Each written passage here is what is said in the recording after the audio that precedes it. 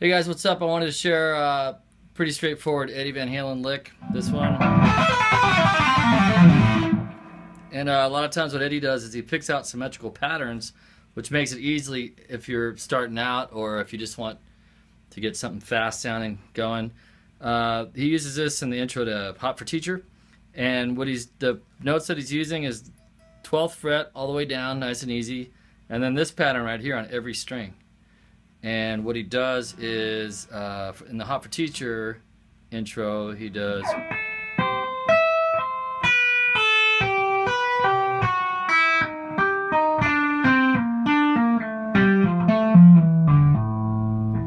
and he just does it really fast.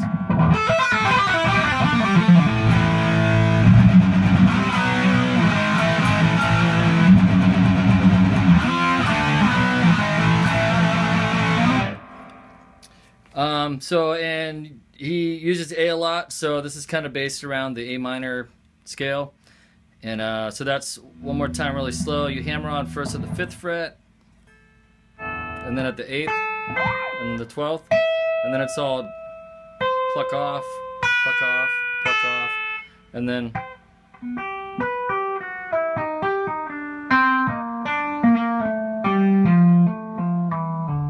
all the way down like that.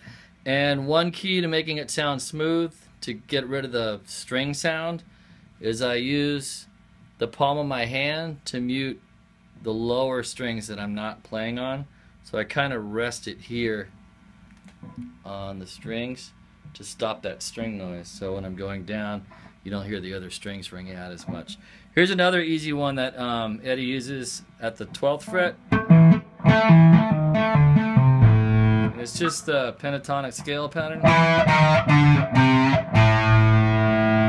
with the hammer on here at the 12th fret on the A. So he's just doing basically the blues scale.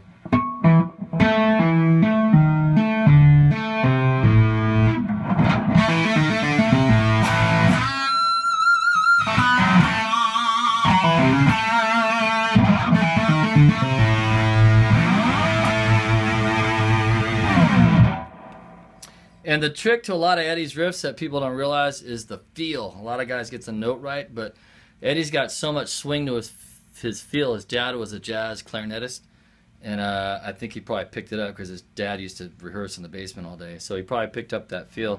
So even if you get the notes right,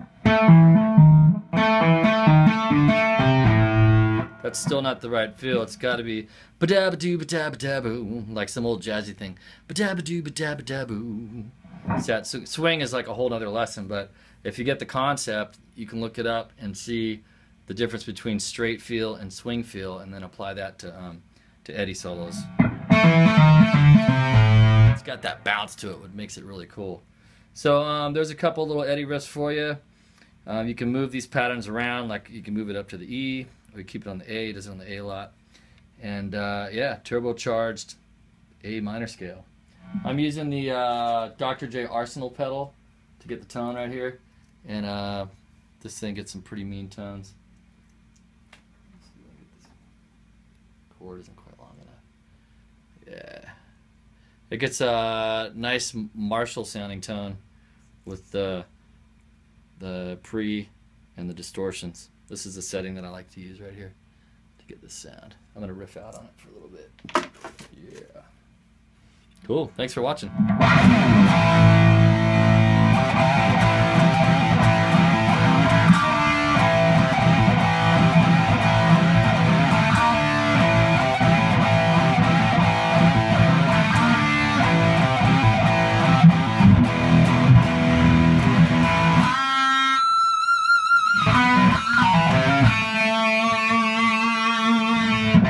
right, here's one more bonus lick. Ready?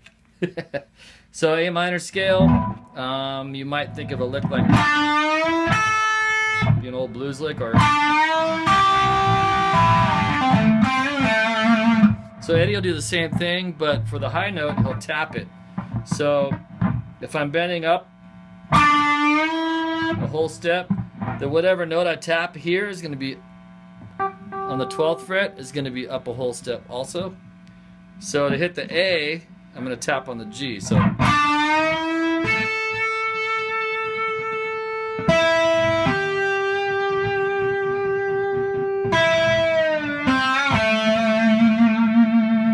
So the notes would be the same as.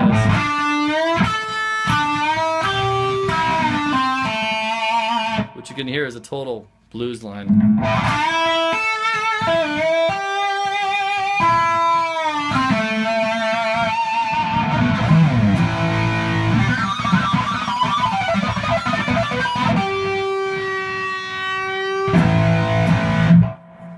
You hear that in the beginning of Take Your Whiskey Home. Cool, thanks for watching again. See ya.